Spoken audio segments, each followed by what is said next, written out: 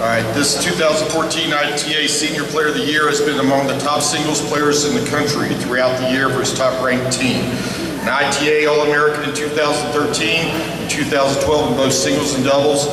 He won the Division II singles title at the 2013 USTA ITA National Small College Championships and is undefeated this spring with a 22-0 record. He recently recorded his 150th career victory at the Gulf South Conference Championships. This year's ITA Division II Men's Senior Player of the Year, Bruno Savi, West Florida.